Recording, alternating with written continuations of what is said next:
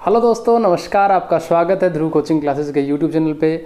Corona virus के चलते बहुत सारी व्हाट्सएप पे वीडियो और फोटो वगैरह शेयर की जा रही हैं, उनमें बहुत सारी फेक हैं। तो मैं कुछ आपके सामने 13 ऐसी फ़ोटो और वीडियो जो इंटरनेट पे वायरल हो चुकी है और वो फेक है, उनके बारे में बताना चाहता हूँ।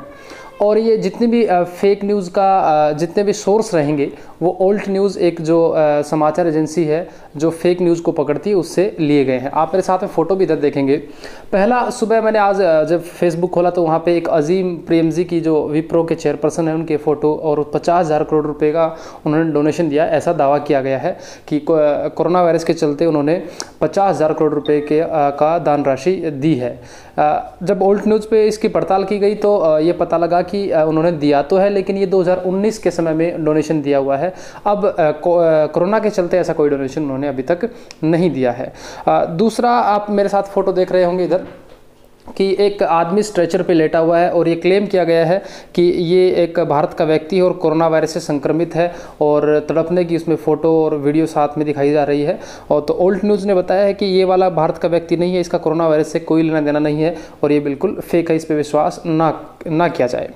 तीसरा, यहाँ पे देखने को मिल रहा होगा आपको एक वीडियो व्हाट्सएप पे चल रही है और फेसबुक पे भी कई जगह आ रही है कि कुछ गाड़ियाँ जा रही है और उसमें गाड़ियों में मरे हुए आदमियों की लाशें साथ में जा रही हैं।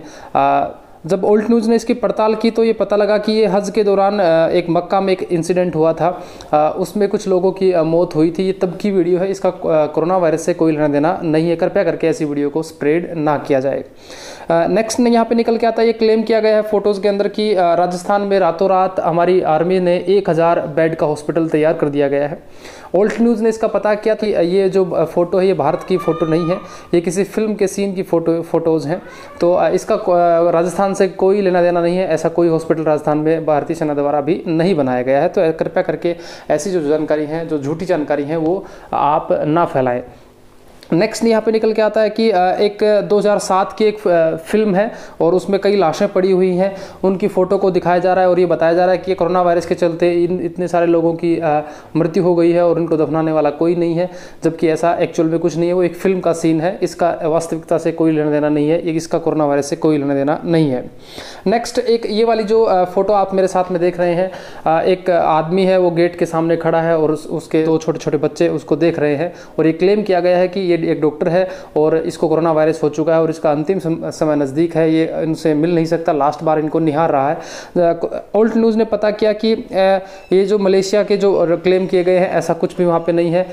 जो गेट के सामने खड़ा है वो ज़रूर एक हेल्थ केयर एम्प्लॉय है, उसकी ड्यूटी लगी हुई है, तो वो घर से जाते समय वो अपने बच्चों को देख रहा है। ऐसा कुछ नहीं है कि उसको कोरोना हो चुका है, ऐसा वहाँ पे कुछ भी नहीं है। नेक्स्ट, एक पुरानी तस्वीर, एक फिल्म का सीन दिखाया गया है और बहुत सारी लाशें ऐसे सड़क पे पड़ी हुई दिखाई जा रही हैं और ये बताया जा रहा है कि ये जो है ये कोरोना वायरस के चलते इतनी सारी लाशें सड़क पर पड़ी हैं, इनको दफनाने वाला कोई नहीं है। ये भी एक पुरानी तस्वीर है, एक फिल्म के सीन से यहाँ पर लिया गया है, इनका वास्तविकता से कोई लेना देना नहीं है। ऐसे करके इन खबरों को आप ना फैलाएं। नेक्स्ट, एक बड़ी मार्मिक फ़ोटो है, एक माँ अपने बेटे को एक सूट पहने हुए, प्रोटेक्टिव गियर पहने हुए अपने बच्चे को गले से लगा रही है और ये क्लेम किया गया है कि माँ को कोरोना वायरस है, जबकि एक्चुअल में ऐसा ये पुरानी फ़ोटो है। एक्चुअल में बच्चा कैंसर से पीड़ित है और उसकी माँ प्रोटेक्टिव गियर में अपने बच्चे को कंधे से लगा रही है। इसका कोरोना वायरस से कोई लेना देना नहीं है। कृपया करके ऐसी चीज़ें ना फैलाई जाएं। और इसके बाद एक फ़ोटो वो जो काफ़ी वायरल हो चुकी थी, जो इटली के प्रधानमंत्री बोल के ब्राज़ील के प्रधानमंत्री की फ़ोटो दिखाते रोते हुए की फ़ोटो दिखा के काफ़ी वायरल किया गया है और ये बिल्कुल भी सच नहीं है इसका। तो कृपया करके ऐसी चीज़ें आप फेसबुक पे, व्हाट्सएप पे ना फैलाएं। उसके बाद एक यूके में रह रहे पेशेंट का एक वीडियो जो पाकिस्तान का बोल के स्प्रेड किया गया है कई फेसबुक पेज पे। वो ये डॉक्टर की जो फ़ोटो है, इसको जो भीलवाड़ा में जो बहुत सारे कोरोना के पेशेंट हैं उनसे कनेक्ट करके भी दिखाया गया है। तो कृपया करके ऐसा कुछ इंसिडेंट नहीं हुआ है और इसका भारत से कोई लेना देना नहीं है। ऐसी खबरों को आप सिरे से नकार दें। एक ये फ़ोटो जो आप देख रहे हैं, इसमें क्लेम किया गया है कि अपने अंतिम संस्कार में ना कोई रिश्तेदार है ना ही कोई पड़ोसी है, जबकि एक्चुअल में ये एक फिल्म का सीन है और इसका वास्तविकता से कोई लेना देना नहीं है। ओल्ड न्यूज़ ने हमको ये बातें बताई हैं, तो कृपया करके ऐसी चीज़ें ना फैलाएं। और बहुत सारे लोग जो व्हाट्सअप चलाते हैं तो उन्होंने एक फ़ोटो देखी होगी जो इधर आपको दिख भी रही होगी कि शेर जो है वो सड़कों पर छोड़ दिए गए हैं इटली के रशिया के प्रधानमंत्री ने, और लोगों को घर में रहने के लिए, लॉकडाउन करने के लिए, जबकि ऐसा कुछ भी वहाँ पे नहीं है। वो भी एक फिल्म का सीन ही बताया जा रहा है।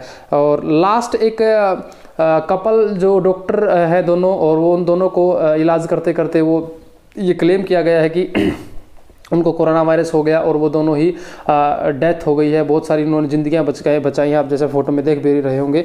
ओल्ड न्यूज़ ने बताया कि ऐसी कोई भी जानकारी या ऐसा कोई भी कपल डॉक्टर नहीं है जिसकी मृत्यु इस प्रकार से हो गई हो।